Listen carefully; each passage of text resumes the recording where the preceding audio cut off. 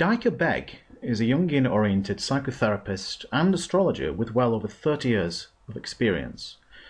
She's both lecturer and author and has obtained the notable diploma of the Faculty of Astrological Studies in the UK. She's also a fellow and the media officer of the Association of Professional Astrologers International.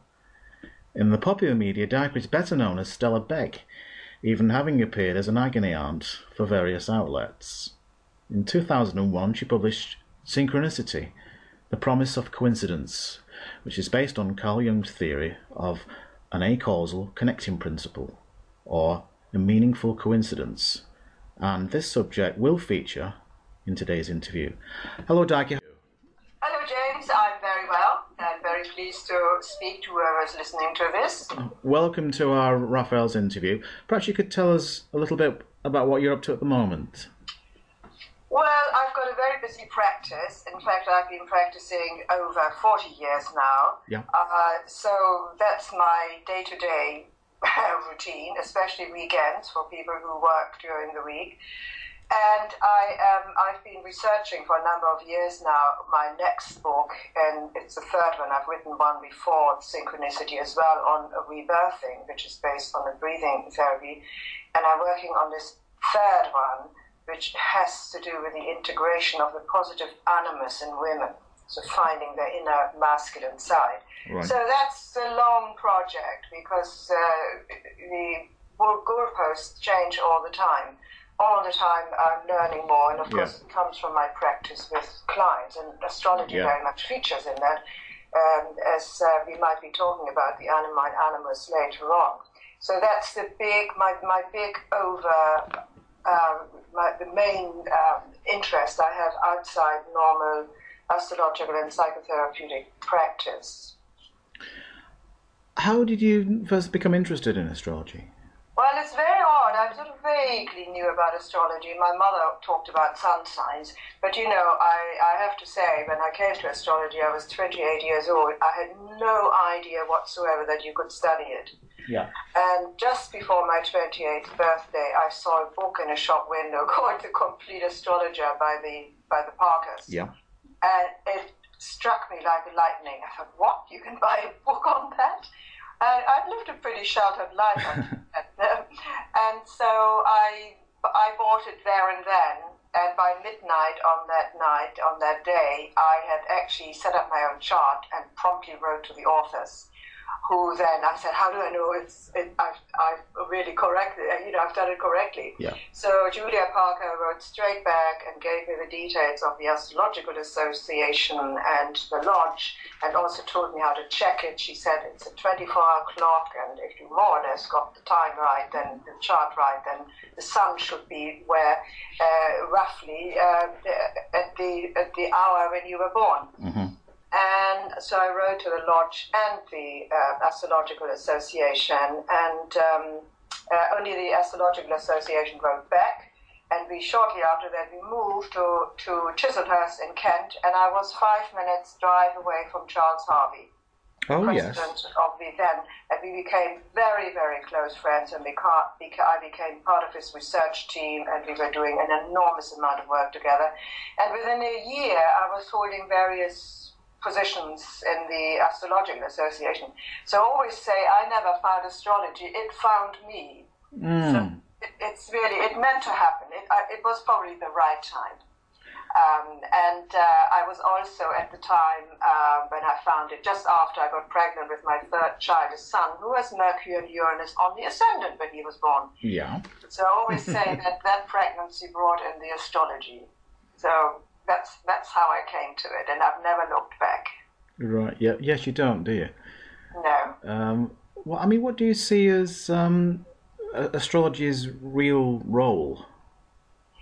Well, I mean, the simple answer is relating our personal little life to the greater life, to the greater whole, as quantum physics is doing on that level. Yeah. And to realize that we are a lot more than who we are. In fact, yesterday I saw the film Lucy with Scarlett Johansson, and that sort of with with Morgan Freeman as the scientist. And that kind of reminded me again of what we are moving towards, a greater and greater consciousness. And I think astrology, if it's applied properly and not just sort of, your mother never loved you and now you're looking for love in every relationship kind of thing, if you apply to a much greater vision, which is really, I think, if I can call it a mission, but that's my objective, then I think gradually within the collective psyche of human beings, we will get that greater vision, that we are more than this little bit of consciousness in a body.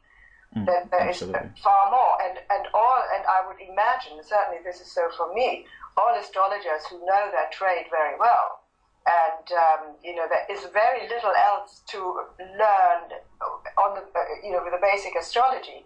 They actually find that they learn more things that they never knew and they'd never been taught by anybody. It comes out in the work. And so it's almost like, the body of astrology is instructing us as we're actually working with it. So, its greater role is basically to make us realize that we are far more than what we are. And if an astrological reading goes well, a person says, my God, I had no idea that's me. If it's done in the right way, otherwise it won't stick. So it's got to be the right kind of, characteristics that one attaches to this chart. Otherwise a person won't actually accept it. In a way, you've answered my next question, which was going to be about how do you think it works? It's not cause and effect, is it? Well, I think it's both. Okay. Because I've been really thinking about this, and people say, it's not causal, and they say some people outlive their birth chart, and I certainly know certain people who are unaffected by planetary transits. Yeah. And so people say, but they don't have an effect. Well, how come that we can predict astrologically, let's say when Saturn comes to someone's descendant, let's say, to the point of marriage, and the marriage is on the rocks anyway.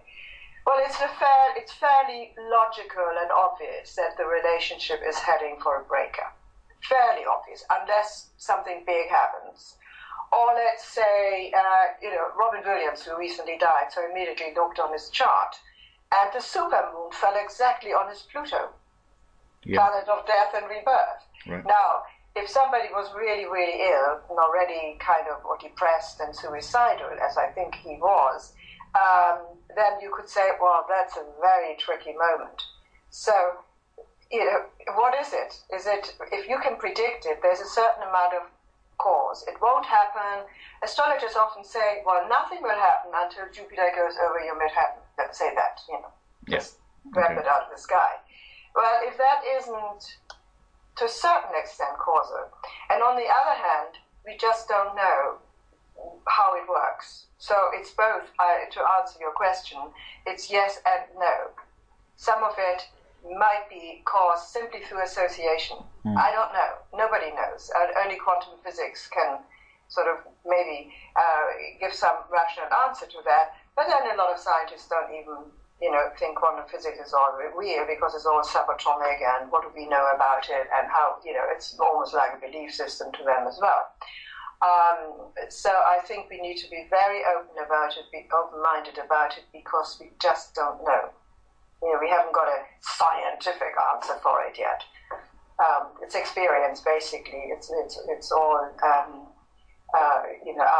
what we see happening. And sometimes some people are very good at, if they take the daily progressed angles as well, they can actually predict down to the hour when something is likely to occur, which I don't do. Yeah, with regard to quantum physics, I mean, there's even a name for it now, isn't there? Quantum mysticism, because it's where physics is turning into philosophy. Yes, and we have to include consciousness in the picture. Well, I've done a training with an American called Richard Bartlett and another one called Frank Kinslow. Frank Kinslow calls his work quantum entrainment, and Richard Bartlett calls it matrix energetics. And this is actually working with the body. And it is absolutely extraordinary. it's difficult to explain it. One has to experience it. I went into the training because I had a shoulder injury. Excuse me. I had a shoulder injury, and I wanted to find out. Somebody told me about this, and it is nothing less the work that is done, and I've done it myself with clients, of collapsing the wave into particles and allowing it to come back together as a healed part of the body. So these are mainly chiropractors who use it, and both the men are chiropractors by profession. So they literally physically collapse the wave. Yeah. Let it come together as a healthy spine, a broken bone, provided it's done very quickly, various emotional things, and it's absolutely extraordinary. You have to see it working. So it's come down from the hypothetical level to the actual hands-on everyday work. And people notice it, people can feel it, and I've had it done on myself, and it feels very bizarre. Yeah. It feels like some entities are working on you, and you don't know where it's coming, and all the other person does is touch you with 2 fingers. Yeah. But now, to make this more interesting, what actually does the work is the intention of what your intention is, what you do with it. If you look it up if you look up matrix energetics on the internet, there are a lot of people giving their own accounts of how they're using this for anything, for business, for finances, for bank accounts. But the main thing is that it's actually a very healing way of doing things, and it's your intention, in other words, our consciousness, that directs the energy to where it wants to go and collapse the wave and into particles and bring it back into a new wave that is a different wave, a changed wave. And because the practitioner also links to higher consciousness, he or she will make this a positive experience rather than something negative. I don't know whether you can do it negatively anyway. So that's a very exciting thing, and I've been involved with that since 2010. So it's. It sounds like a modern version of positive thinking. Well, I suppose, or you could say, positive thinking is that. It's the other way around. When you think positively, you're sending out an energy. We have to realize things that are something, nothing. They are actually something, and you can try it out yourself. When you send absent healing, for instance, works that way, or you can send somebody a message who is very upset. Somebody in a restaurant, for instance, you can surround them with positive thoughts, and you see a change. Yeah. So they travel. Richard Bartlett, for instance, when he gives these seminars, he will stand at the end of the hall, and he will do this thing just with one hand, and the person on the stage that is being worked on falls and collapses. And they catch us there, people hold them. They don't go unconscious or anything. And they come back up, and there's a shift. Everything collapses, because we have strength, that's why we can stand upright. But what he does is he collapses that part. Yeah. So it's extraordinary. I'm sure a lot of people already know about this, and I've certainly been publicizing it and telling people to get the book to change their lives. And then there's also Wayne Dyer. You've probably heard about him, one of the TED lecture speakers, who has cured himself of leukemia and totally changed his life. And he gives lectures. He's written books, and it's all about our perception and developing within ourselves the actual feeling of what we want to achieve, not just wishing, because normally when you wish for something, it means you haven't got it. So, yes, exactly. Act as if you've already got it, but you must have the feeling of it as well. Yeah. What does it feel like to be totally healthy, or to be successful or confident? So that's where I'm at, and I absolutely love it. This is where I'm a Sun, Moon, Aquarius. So this is sort of sheer gold for me. Yeah. To work on that level, and that's where I'm going with that. And this is how I talk with people as well, to open them up to higher levels of confidence. Although I'm very Jungian, I'm not interested in finding out about how mommy and daddy treated you.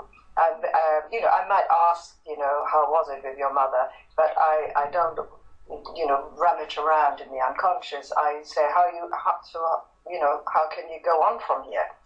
What would you like to do with this? And if they say, well, I want to put that all behind me and I want to move on, I concentrate with people on where they do want to go. Yeah. And it seems to be what people like, because, people come and see me and come back and so on. This brings me to a sore point I have with astrology. All this business about, there was a letter in I think it was the Mountain Astrologer, in the current one, about somebody, leave my mother alone. I have a real issue with astrologers insisting, many of them, that the 10th house is the mother and the 4th house is the father, because that is just not so. It suddenly became fashionable in the 70s. And how can the 10th house be the mother? It's always been our moon, the past, where we come from. And in my own case, I have Aries on the midheaven, and my father is an Aries. And I have Neptune on the IC, and my father's family have been in shipping for several generations. So that's really, a very important axis. My mother is represented by my moon in Aquarius. She has a moon-Uranus conjunct my own moon in Aquarius. So it's so obvious. But to look for my Aries midheaven for my mother would be completely wrong. Yeah. And I think this letter in the Mountain Astrologer takes issue with this as well, and I really think we need to eradicate that. Sure, if the father is the most passive one and you've got a strong indication on the midheaven, then the mother might have to be the man in the family. But that's quite a different issue from automatically looking to the 10th house for the mother. I think some astrologer somewhere in the past, from her own experience or his own experience, decided that this must be so, and suddenly people have taken it on board. So I do hope they will look at it themselves and not try and force this interpretation.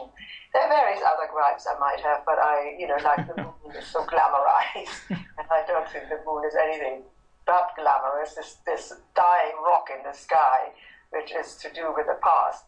I certainly don't think the moon is a glamorous part. Yeah. I think it keeps us asleep. It gives us sort of, a habitual nature. Why should I get up in the morning for less than £10,000 kind of thing? Okay, so I've had my little rant about that. But if we bring synchronicity into this, what we were saying about positive thinking, and quantum physics, insofar as intention, insofar as the broad idea of us in here and the world out there, does it not all fit together in some way? Well, you tell me. I'm sure there is a link on all these levels. I mean, the synchronicity, people talk a lot about that. Didn't Jung mention? He mentioned that there was some. The best way to think of it, as it were, was that there was, instead of saying that you cause things to happen out there or you attract them, he's saying that there is some third factor, some underlying factor that brings these things together, which is like what David Bohm was saying. Yes, well, from my own point of view, I do lecture on synchronicity. People talk a lot about what synchronicity is and so on, but they really are talking about coincidences, which is a different thing. Yeah. Synchronicities don't really kick in until we are on our path, until there is something in ourselves that's awakened, until I would even say the soul is awakened. And we get away from ordinary, everyday humdrum life, and we are not yet connected to some kind of purpose. When people find the thing they want to do, whether it's a business, whether it's a relationship, whether it's, astrology, synchronistic events start to accumulate. That, to me, is when this third factor is involved, when we are actually bringing down into our life something other than ordinary, everyday, Middle Earth consciousness.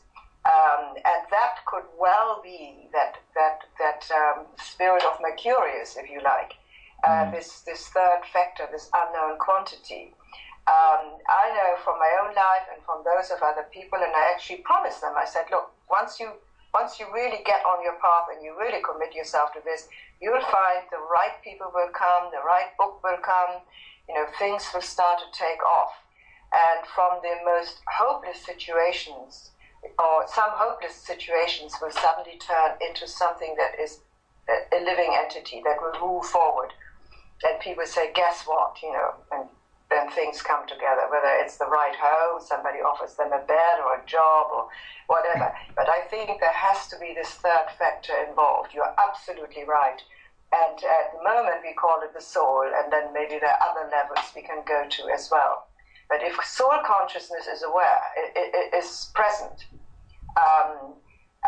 then obviously we are immediately widening ourselves up to a far greater possibility of choices. Like in that film Lucy, when she gradually, I don't know whether you've seen the film, but she gradually develops more and more of her mental capacities until it's 100%. And each time she has a bit more, she sees more, she experiences more. I like to think that's the same with us. And, the poet Rainer Maria Rilke once said that the problem with us, and I'm translating Lucy from German, the problem with mankind is that we are far too impatient. And for synchronicities to happen and to take place, we really do have to develop a little bit of patience for the powers that be to step in. So very often people do things too quickly and the whole thing goes down the tube. So patience really is the thing to wait and know that there is an answer, that something will come and something will step in. And that's the synchronicity when you say, guess what? Because you see, coincidence is simply that happens and that happens. Then they happen together. I went shopping and I met my grandmother who I hadn't seen for 2 weeks. That's a coincidence. Yeah. But a synchronicity is an outer event that happens to you combined with an inner event that is very, very significant to you. Yeah. Where you go, my God, guess what? I've been thinking about this, and then this happens. For instance, it's a very simple thing that I'm thinking of right now. I was thinking at one point that I'd like to train in rebirthing. I didn't know anything about it, but the idea was in my mind. And I went to, and we were living on a houseboat here in Chelsea at the time, and we went to a lunch party down the road, and I was talking to this woman, and she turned out to be a neighbor on another houseboat a few down. And we were talking about, what are you doing now? But I said to her, well, what I really like to do is train as a rebirther. She said, oh, would you? She said, my houseboat is used for the training. And we've got next weekend, we're starting a new course. Yeah. That's a synchronicity. It was, to me, it was a miracle. And it was, all I had to do is walk down the pontoons and start the training. And within a year, I was actually helping to teach the course. So it was, again, one of those things like with astrology, that It was a synchronistic event. It was something other at work that is saying, go and talk to her about this. That's the person you should talk to. There were about 100 people at this party. So, we had only recently moved to this place, so I didn't know that she lived there. That's a synchronicity. It's not a coincidence. Yes, it's something significant happening at the right time. Yes, it's got to have real meaning, and you go, oh, my God, how on earth did I get to talk to this person and tell her about myself? Because, I'm really not that forthcoming at a party and telling everybody what I'm doing. So, what do you think about the collective unconscious? Well, I think we've more or less covered that, that greater whole. That's that great cloud of all noble Is that the kind of thing that we've been alluding to, this underlying reality? Yes, we all, or the anima mundi? Yes, absolutely. We've all been, we all know, for instance, that we know things we don't know. Just look at children. Where does that come from? They haven't learned it in school. When I was 4 years old, my father was doing homework with my sister was 2 years older, and she struggled, and I gave the answers. And he said, because I remember that, because he said, look, She doesn't even go to school yet, and she knows. But I didn't know that I knew, and I can't even remember saying it. All I remember what my father said, because I felt sorry for my sister. And apparently, I did know that. So, well, apparently, have you heard of Noam Chomsky? No. He's American. He's trained in linguistics. He's really he does a lot of political commentary, but he's given evidence that language, insofar as syntax, is innate. So children know the order of the words before they know what they mean. Ah, wow. Well, syntax, somehow, we already know it. I need to look at that. And it's all there, all the geniuses. The children are born with... when I asked my son when he was very little, I was just going to find out what he might think. I said, he was, very little. I mean, before he went to nursery school. And I said, where do you think you go to when you die? He already knew that we might die. He said, well, it's obvious, isn't it? I go back to where I came from. Yes. So, I mean, he hadn't learned anything about reincarnation or anything like that. And other things as well that we all know that children are aware of, and their psychological awareness is amazing. Their sense of fairness and justice is extraordinary. It's only parents who mess it up. And I'm afraid nowadays they get messed up a lot, don't they, by pressure cooked to get all their A-levels and all stuff like that. But children are amazing, and even animals are amazing. They are extraordinary. Sure. Yeah. This is not unknown to some of the old philosophers. I mean, Kant talked about a priori knowledge, didn't he? Yes, absolutely. Things that we already know instinctively. Yeah, we don't come in here with with an empty brain, and we have to stuff it full. We just, Plato talked about it, doesn't it? Platonic images. Yeah. So I think, although I can't tell you what the collective unconscious is, we all know it exists because I work with dreams a lot. And it's amazing how I work with a person right now on Skype. We do astrology, but we also do therapy.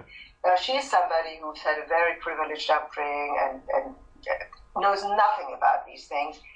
Her dreams are extraordinary. She dreamed of an apocalypse the other day, and she got together in her dream with her friends, for instance, these were aliens that were checking our planet, and you can think of the Arab Spring and all of this.